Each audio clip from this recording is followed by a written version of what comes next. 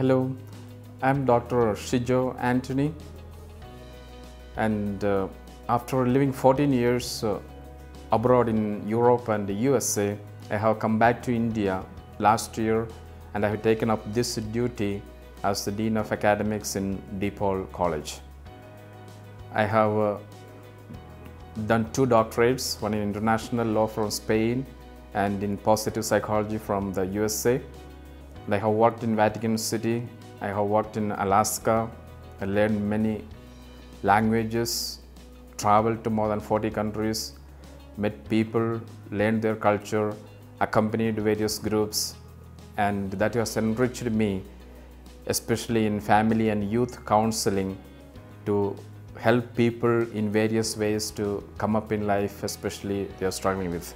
Learning positive psychology was a turning point, especially where my paper was highlighted on post-traumatic growth, that I could really understand people and the trauma that they were going through, and later being board certified by the American Positive Psychology, I could officially practice it anywhere, and so I have accompanied people in various stages of their life, different age groups, and continue to give seminars and workshops and teachers training and staff orientation programs in various institutes.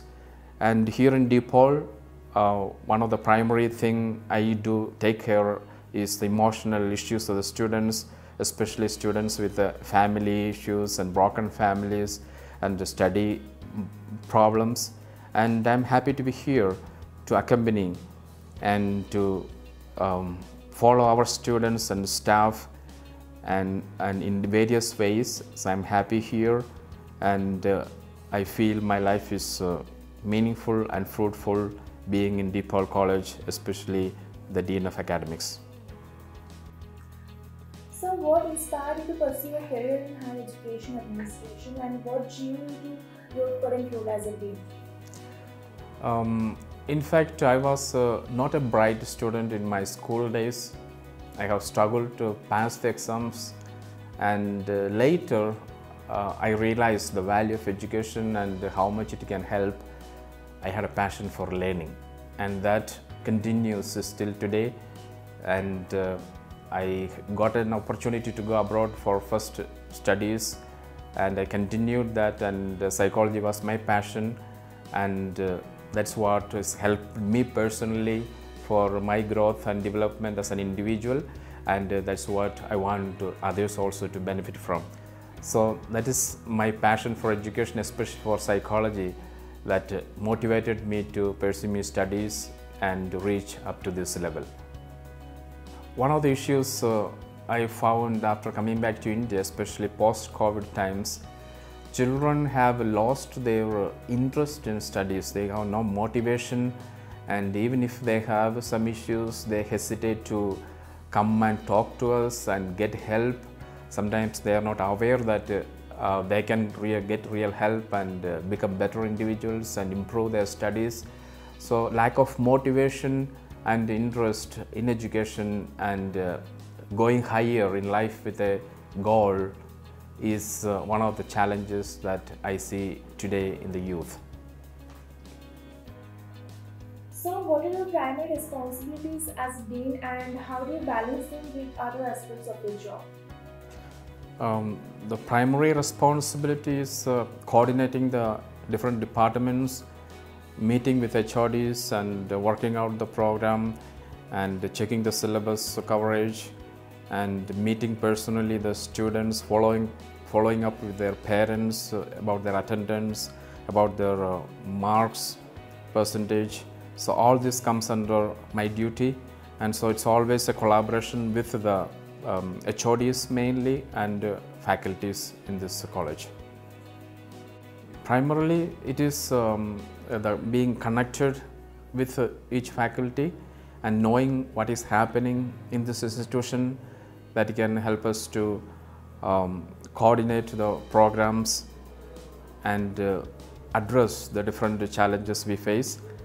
Though I have different programs outside this institution, I always make sure that I am not out of the office more than 10 days, and come back here, check the records timely, especially on weekends. I check all the records and sign them, and if I find anything that is to be corrected, I call each faculty personally and address that issue. I also call the students personally and address the issues if there's any. So in this way, I try to balance my time and the duties I have in this institution and outside. So how do you approach decision making in your role? Decision making is a teamwork. We are three fathers here as a core team of the college, and we have a management, we have an educational board, and primarily when it comes to the immediate decisions, it is three of us, the core team members, who sit together and decide things. And during the decision making, one of the things that we highlight or take as important is being compassionate and kind in situations, in understanding the situation, because sometimes we don't know what people may be going through. So always we look at different aspects of the same issue and try to understand, if it is students or teachers or the issue itself, how to address them, always with compassion and kindness. And so it's a teamwork, and we always sit together, discuss, share information about what is happening here, and we decide it. So can you describe any specific measures or programs that your institution has implemented to address the rising mental health issues and stress among the students in India? Here in our institution, in DePaul College, we have two professionally certified psychologists, and both have doctorates, one in clinical psychology from Philippines and another from the USA, and both are professionally certified, and we make sure that we meet the students, and even when teachers report issues, we address them. And so counseling is open for teachers and students anytime. So that is one of the help that we offer here. Secondly, we have a one-to-one mentoring program, and each teacher is assigned 10 to 12 students, and every semester they have to meet them at least 2 times and submit the report, and then we follow up if any students need a professional help. So in this way, we are able to understand our students, and teachers are able to understand their students and accompany them in all their moments, especially during their time here in this college. So any suggestions you would like to give to the young youths and the current students? Okay. Always we have to have a personal passion for what we are doing. Love something that we like to do and follow the dreams. So goal is a primary thing always we should have in life, what we want to be and what we want to achieve in life.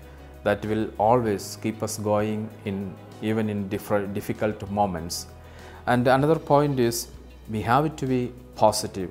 Life is not always a positive thing. There can be many challenges, many difficult times, and life is not happy just because everything is going okay.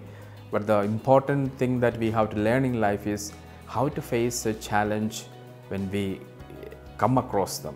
Otherwise, our book learning may not help us. Sometimes we have to go into practical points of our life and learn to face the challenges which we may not learn in our books. So always we have to approach life from different perspectives, have a meaning, learn the meaning of life. Meaning can change by time, year, but always keep the ultimate goal in front of you and move ahead, facing all the challenges that come across. But always remember, the values that you hold on to will help to be what you are as a person, what you are as a citizen, and what you do in life. Because after some time you will realize that money is not everything in life. So we should have some values, core values that we hold on to life as a human being, as together as a humanity, especially being kind and compassionate.